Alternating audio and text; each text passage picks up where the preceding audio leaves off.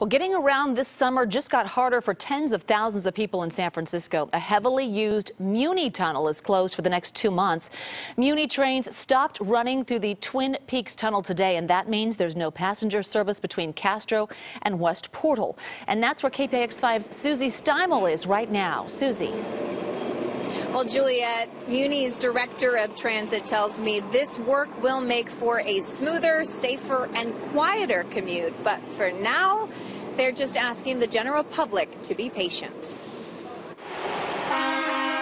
Until the end of summer, the only things rolling in and out of the 100-year-old Twin Peaks tunnel are construction crews. SFMTA is spending $40 million on repairing 2 miles of track, closing West Portal Station to Castro Market Station for 2 full months.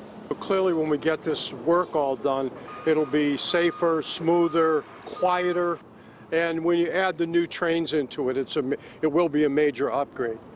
John Haley, the director of transit for SFMTA, says the repairs are long overdue. When construction wraps up August 24th, trains will be able to travel at their design speed of 55 miles per hour, something they cannot safely do right now. If you did it now, if we went 55 miles an hour, your fillings would rattle in your teeth. It would be an uncomfortable ride. It just delays like an extra 20-30 minutes to my daily commute to work. Muni riders like D. Zachary Summons are being redirected above ground to take one of 3 buses, which will slow down the entire system. You take a couple of buses off one line, another off others, so the whole system is impacted to some degree. If you just take a deep breath, we're going to help you get where you need to get to in a reasonable amount of time. Muni has put in place workers like Ken Jones who will get you onto the right bus. See that group of people over there? Okay. That's where you want to be. Thank you. He says so far, things have been smooth.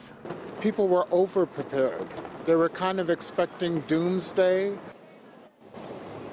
Usually there are about 1,500 train passes that go through this tunnel every single day. Obviously, that will be halted until the end of August, and that is some 50 to 75,000 people daily that are going to be redirected.